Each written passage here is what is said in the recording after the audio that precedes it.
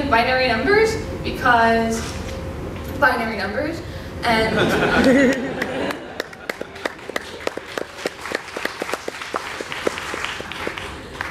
so rhythm is inherently binary. It's play or rest, and maybe play is 1 and rest is 0.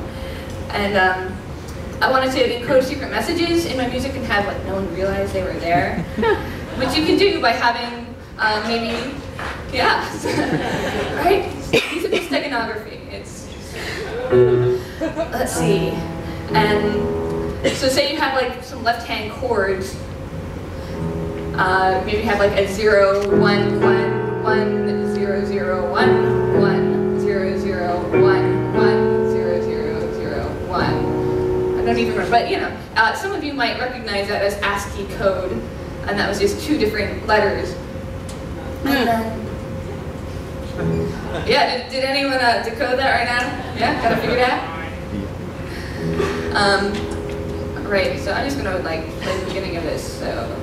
And then you can do whatever you want with your other hand to kind of make it something that sounds good, and no one will realize that the rhythm is kind of ASCII-ish.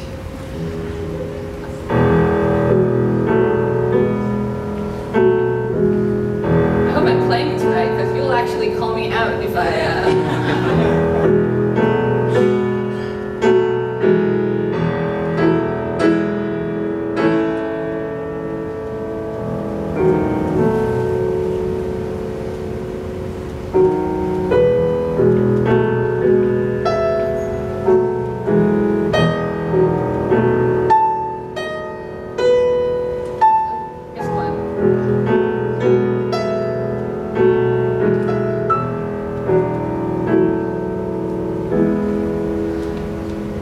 Yeah, so you get the point. S-A-S-H-A, this was a piece I wrote for a friend, Sasha, and yeah. And the other secret, even more secret in the melody is that's also S-A-S-H-A, and if you didn't think that S and H's are notes, you clearly haven't talked to Shostakovich. He did it, so S-A-S-H-A. And it's like, what can I do with these notes?